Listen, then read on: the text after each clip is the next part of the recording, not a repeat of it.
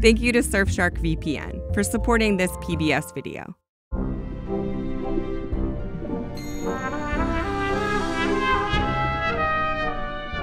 Once a year, something astounding happens at Australia's Great Barrier Reef. It lasts barely half an hour. If you jumped into the water at this very moment, it'd be like swimming through a snow globe, hundreds of kilometers across. But these snowflakes are actually packets of eggs and sperm of coral. Corals might look like colorful rocks or undersea gardens, but they're actually animals. A coral is a colony of hundreds of thousands of tiny individual animals called polyps. Each of these flower-shaped polyps has a mouth and tentacles. Polyps secrete calcium carbonate that creates their skeleton. It gives them structure and anchors them to a rock or the seafloor.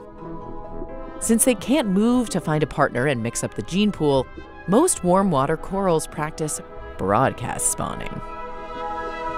But with such a short window to meet up, they have to sync it just right. The warming summer waters cue the right month. The light from a waning moon cues the right day. And the setting sun cues the exact minute. Good luck out there. These bundles contain the coral's gametes. It's sperm and eggs. But the gametes don't mix in there. The bundles float to the surface and burst open. Sperm search out a new egg. Only one of these guys will get in. Look familiar? Once fertilized, it starts dividing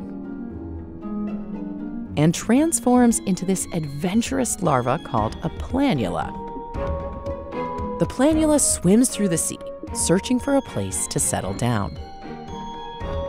Chemical and light sensors on its backside guide the planula to the perfect spot. It wants what we want: a stable foundation, plenty of sunlight, and room to grow. The planula cements itself into place and morphs into a polyp. As it grows, it absorbs algae called zooxanthellae from the surrounding water. See these green dots? They live inside the polyps. The algae gives the coral nutrition and its brilliant colors. Then something curious happens. The polyp clones itself. It grows copies right out of its side that then bud their own clones. Through broadcast spawning and cloning, corals create the massive reefs we're familiar with. But reefs are in danger, and that's not just a problem for the corals.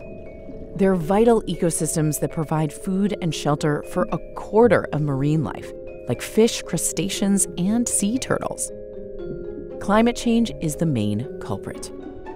When ocean waters warm up too much, stressed polyps expel their colorful and nutritious algae.